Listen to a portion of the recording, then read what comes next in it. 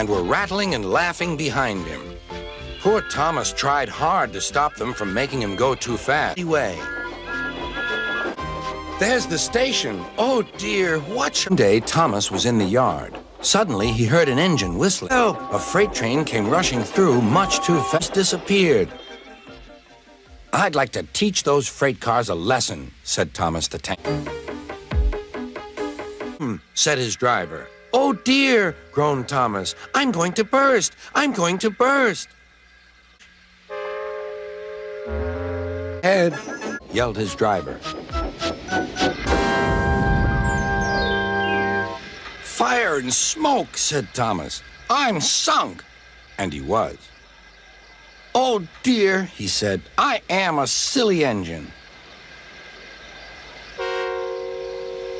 And the cleaner had meddled with his control. It was morning when Thomas returned. Where have you been? Asked Toby. Well, said Thomas, I knew you'd be sad about Percy, and I didn't like to intrude. I slept in the freight shed. Oh, sorry, can't stop. Gotta see a coach about a train.